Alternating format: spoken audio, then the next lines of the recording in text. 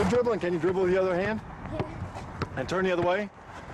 Dribble. Yeah, there you go. That's it. It was only a pickup basketball game, but to Michael it was a whole lot more than that. A grown man listening to him and doing what he wanted to do.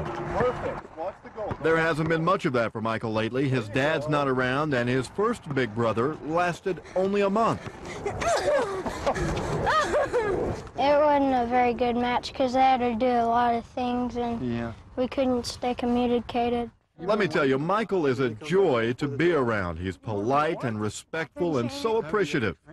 But at 11, he's about to enter a critical point in his childhood, adolescence.